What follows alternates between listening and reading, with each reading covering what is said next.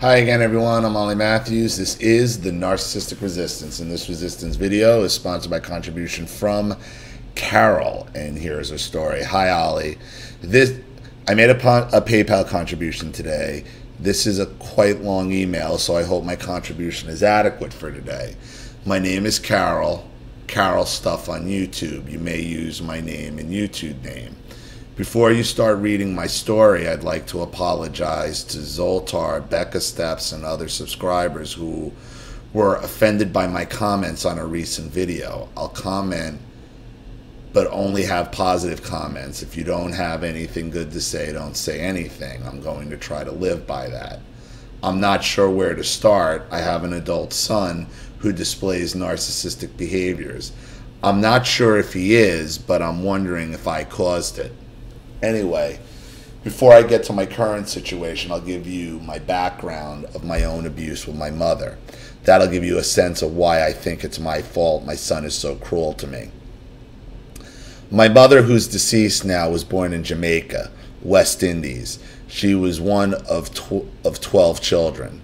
I was told by all my family that she was the golden child of her father because she was bright. Her father boarded her to a great school in Jamaica. After she graduated high school in Jamaica, her father sent her to London to further her studies. She excelled in law and got her CPA. While in London, she met my father, who was a Jamaican living in London. They got married in London. 9 months after their marriage, they conceived my brother Lloyd. After 3 years, they had another baby, me. Mommy told me later that she didn't know she was pregnant and just went to the hospital for a checkup due to feeling so sick. Hospital told her she was 3 months pregnant. Because she was only 95 pounds and still having her menses, she was hospitalized for 3 months. Well, my mother said she was having problems with our father. So when she was 8 months pregnant with me, she decided to go back to Jamaica to the comfort of her father to have the baby. This was 1960. She booked a passage on a ship for herself and my 3-year-old brother. She complained that she couldn't have put my 3-year-old brother in the top bunk, so she had to climb on the top bunk with an 8-month pregnancy. Within a day of returning to Jamaica, she gave birth to me. I heard loads of stories that I was born on a ship, but that was not true. I have my birth certificate indicating I was born in a Jamaican hospital. This confusion was caused as the ship took weeks from England to Jamaica in 1960. Moving on, I have memories from when I was 2.5 years old. I have never remembered my mother giving me a kiss or saying she loves me. At first I thought it was normal, but I saw her hug and kiss my brother and other people. As a toddler, I remember my mom daily squeezing my nose bridge. It felt like for hours. But as a kid, it may have been only 10 minutes 2 times a day. I don't know what it is with black mothers squeezing their kids' noses. But Jesus, you are like the umpteenth person who's told me that their mothers would do that to them. In my early teens, it got annoying and I protested that it hurts, and I'm not sure about the purpose. She proudly told me she was doing it as my nose was flat. I mean, it's so racist. I mean, it's so racist on themselves. I mean, sometimes black people, they have a flatter nose, and they squeeze in their nose to take away typical black features. And like,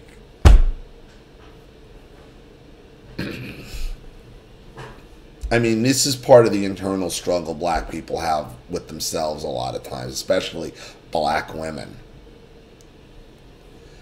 That made me feel like shit. That's when I started hating myself. She combed my hair in a certain way, which I hated. As a teenager in high school, I started combing my hair the way I liked it, ponytail. That caused her to tell me it didn't fit my face. She even encouraged me to wear blush, rouge then, because I need makeup to make me look better.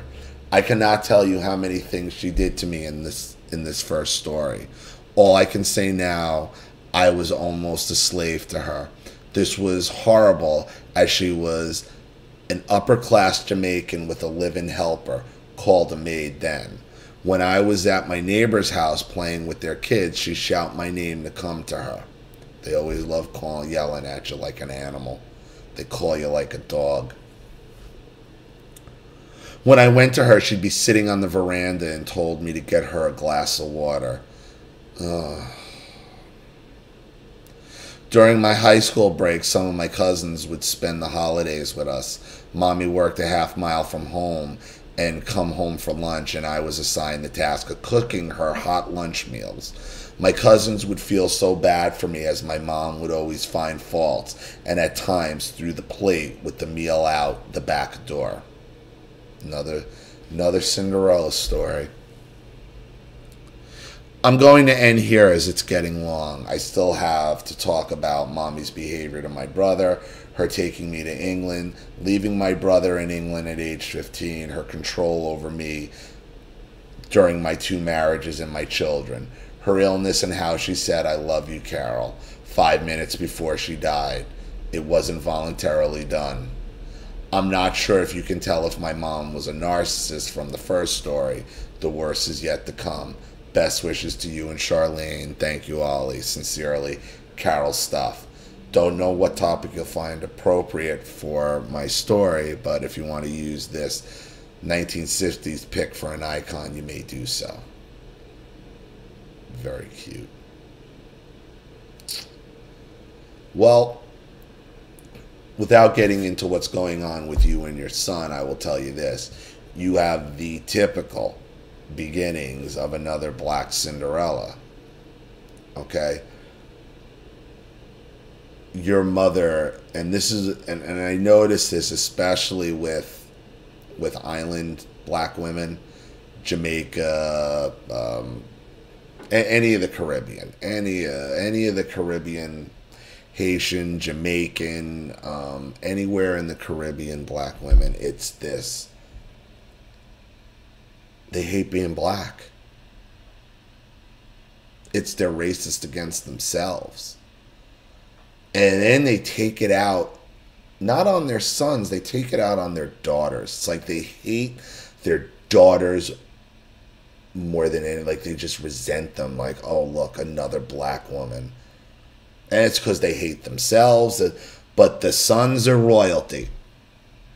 The sons are royalty. So what I would tell you, Carol, right off the bat, and I don't know why you would think this is all that long, because it's not, is you have all the foundations for your mother to have basically sabotaged your relationship with your son. I'm sure your mother son husbanded your brother, where it was basically wasn't really a mother-son. It's like she was married to your brother, right? I'm not hearing about any other man around. I guarantee you she son husbanded your brother. And I'm sure when we get into this story deeper, we're going to find out how she undermined your ability to parent your children, to parent your son. And I'm sure this is where most of your problems come from your son. Okay? Because you probably have gone through life being controlled by this woman, even though she's dead now. Okay? Jamaican women especially, they love to make you think they're powerful. They love to plant the seeds of sometimes voodoo, sometimes Santeria, sometimes they just want you to think they're powerful. But they want to get you from beyond the grave. As do most narcissists. But what you have described to me here is, the beginnings of, obviously, a lifetime of narcissistic abuse. And this comes from, your mother not liking being black. I can tell you that. You know how many black women talk about the pinching of the nose, the abuse, being treated like a slave, being forced to wait on your mother hand and foot. Well, if that's what your son saw your mother treat you like, to be that you're a servant to be waited on hand and foot, and if your son sees your mother treating his uncle, your brother, like royalty, well, what do you think he's gonna come away with? It's the way it goes. So, thank you so much for your contribution and your story. I look forward to hearing more of it. Absolutely.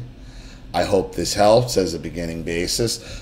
Thank you to everybody watching. Please leave any opinions or advice in the comment section below. And again, if you want your story read on the channel, you have a topic you'd like me to cover, a narcissist you'd like to expose, you'd like to set up Skype, a phone call, have a private video made, or a Facebook live chat, or you'd like to sponsor a video like this for someone who needs help and can't afford it, or just make a contribution to the channel in general to help keep it growing, expanding, and successful, because this channel survives 100% on contributions from all of you. Without you guys, all of this goes away. So if you like what you see here and you want to see more videos like this, you know what to do with the PayPal and email links in the description box. Also, please like and share this video wherever you can. Subscribe to my channel if you haven't, and be sure to click the subscription bell to be notified of all my video uploads. I'm Ollie Matthews. This has been the Narcissistic Resistance. Take care.